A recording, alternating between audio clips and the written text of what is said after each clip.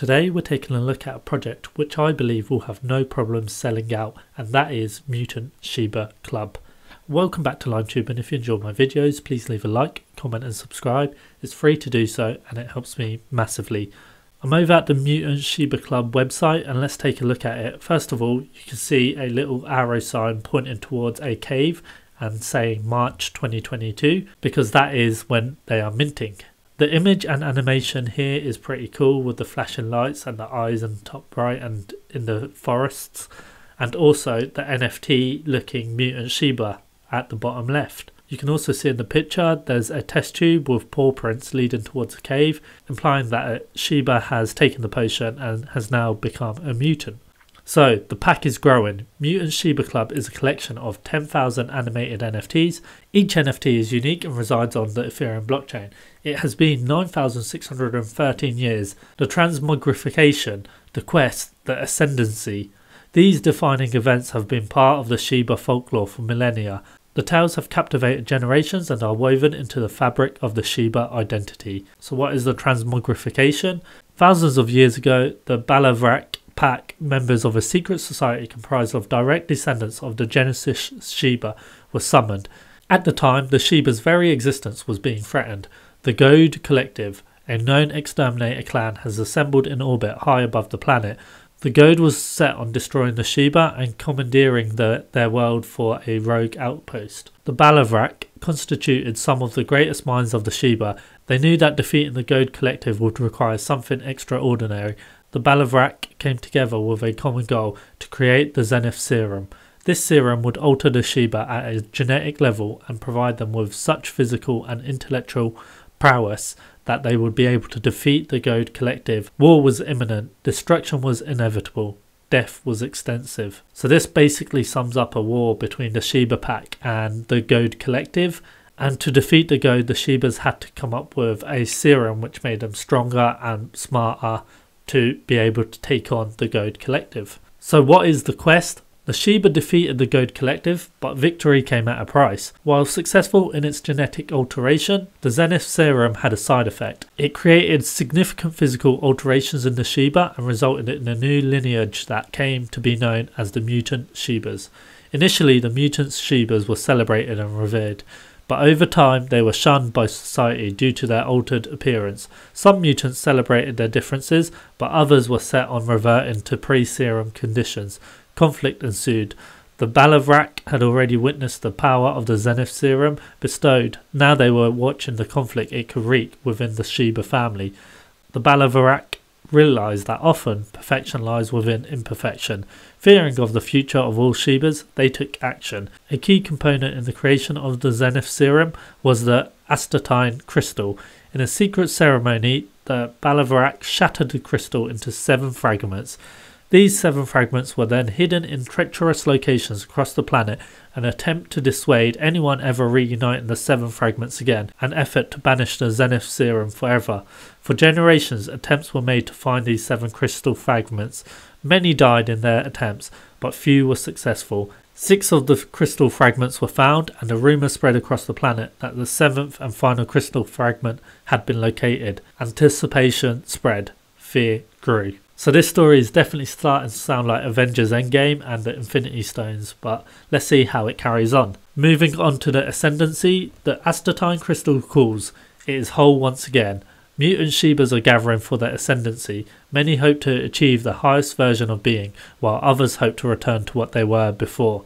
The future is here. Are you prepared? This brings us on to the Odyssey, which is essentially their roadmap. Chapter 1 is the pack, formation and assembly. The Mutant Shiba Club community is forming, embracing the strength of both individuality and inclusivity, celebrating individual differences, discovering commonalities and coming together in unity. The pack assembles. Chapter 2 is the den, holder exclusive perks and benefits. The pack has assembled and continues to get stronger. Being a member of the Mutant Shiba Club is highly coveted. Benefits of pack membership transcend into both virtual and real-life collaborations, merchandise, social events, commercial rights and more. And Chapter 3, the antidote. This is the future. The Mutant Shiba's final form has yet to be revealed. The Zenith Serum has been reconstructed and will be distributed to those who desire. The only thing that is certain is no one knows what will happen next. So that alludes to some kind of serum being exposed to the mutant Shibas, and I'm imagining some of the Shibas will either transform into something more powerful and others will go back to a normal Shiba. Which will be more rare, who knows, but it's definitely on their roadmap. Moving on to the alpha team. Before I jump into them, I wanted to look at their numbers on social media. So let's start at Twitter. They have got 237,000 followers, and if we take a look at their pinned tweet, it has got 24.6 thousand retweets. So that is about 10% of their following. Their Instagram has got 28,000 followers, so also very popular on Instagram because NFTs don't normally have that high of a following. And finally, moving over to their Discord, it had recently been opened up and the current member count is 90,000. I've been struggling to verify myself to get into their Discord. I think that's being, looks like I can get in now, but I think that was being restricted based on the volume. So potentially this member count could have been a lot higher. If you look at the right hand side, you can see mint date is March 30th and whitelist and OG price is 0.16 Ethereum. I have just successfully verified, so let's take a look at their sneak peeks while I'm here. You can see their sneak peeks are animated as well, and I do like an animated NFT. So these look pretty awesome. They are following the Shibas with a bit of mutant serum applied to them, giving them some green gunk and some extra features such as the mushrooms growing from their heads up here and even as ears as well. And I do really like this ninja one here, and you can tell that one's probably going to kick some butt when it comes to a war. But yeah, overall I think the artwork is pretty cool. So hopping back to the alpha team, we have Berry, Crazy Jump, Gabba and Lord Slabs. The reason why I wanted to highlight their social media account following first is because when we take a look at their Twitter following of the individual team members, you'll see how large of a following they have. So Brett Berry has 36.8k followers, and he is the creative lead and artist and has previously had clients such as NBA, Ubisoft, Bogle, Jeff Koons, Pac-12, Nicola, MLS and American Airlines. Crazy Jump is the Web3 and smart contracts, and he has got 35.5 thousand followers. Gabba has got 30,000 followers and is the strategy and operations of MSC. Finally, we have Lord Slabs. They are the marketing and communications of MSC and have 32,000 followers. The reason why I wanted to highlight MSC's social media first was because if we take a look at this pinned tweet, one of the requirements is to follow the 4 founders. So let's assume that 24.6 thousand followers have only been following the team's accounts because of this tweet. It brings the numbers down to about 6 to 10k following. Then we have the Discord mod team, which has a range of different mods. We can see here there's 4, 8, 12, 16, 20, 24, 28 different moderators in the community, which really shows that they are watching over the Discord and making sure that everyone behaves and it is a good social place to hang out. Always good positive signs there. So back over at the Discord, I'm just over at mint details.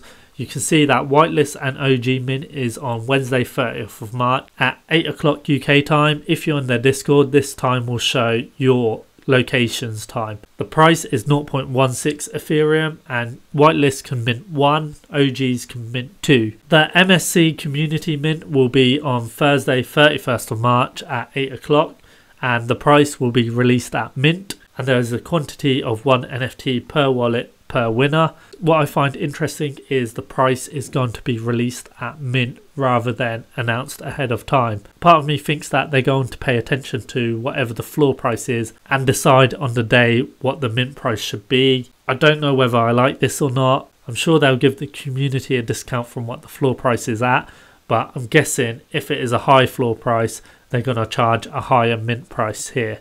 And if it's a low floor price, then it will be a low mint price. And finally, one other announcement I wanted to cover was this one here, posted on 21st of March. So there's a quote here: choose projects that demonstrate the ability to execute and bring value at launch.